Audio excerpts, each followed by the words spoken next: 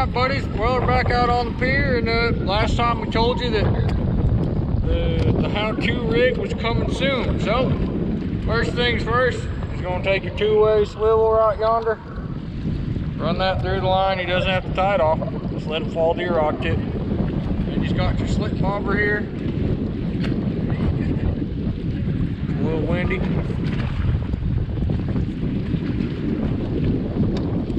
Feed that through.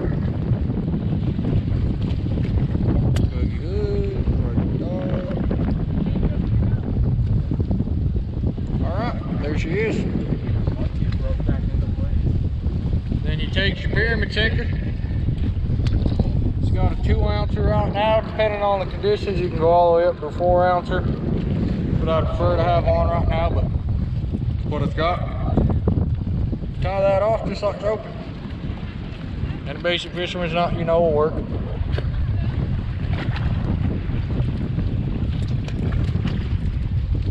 Cuts that. Now, swivel, you was wondering, what is it doing with that? Takes your leader line. In this case, it's got 12-pound test.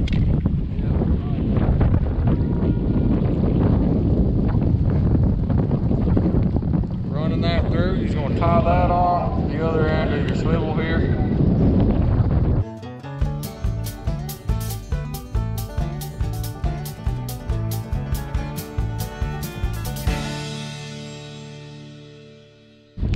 Now, when you're running a whole spread, I like to change the length for leaders.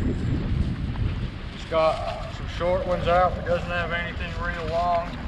I was going to run a dandy here. A chimney sweeper. Chimney sweeper, as we like to call them. And on the other end, of this here ditty darter. This case size an eagle claw. You always want an octopus hook when you're fishing the pier. That's your absolute best bet. That way when that fish starts running, pretty much hooks itself.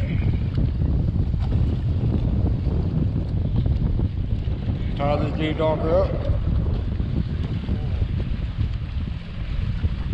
Really? No, that's not what it's called. He was pissed.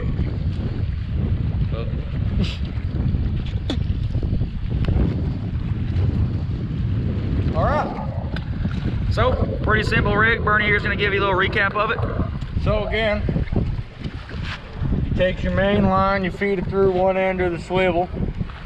You feed that through your slip bobber. You ties it off to the pyramid sinker. And then from the other end of your swivel, you runs your hook. We's going to throw on a jumbo shrimp.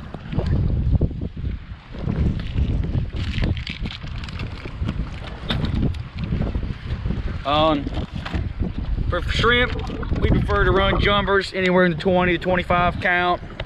Always cooked, of course, gives them that nice red color. I reckon them scams love it. The marinara on there ain't included, sadly, because I'll be fetching me a pier dinner. And now we're gonna send this out. Yep, show them that fucking shrimp party. Look at that thing, gorgeous. Makes me hungry. All right, we'll come down yonder.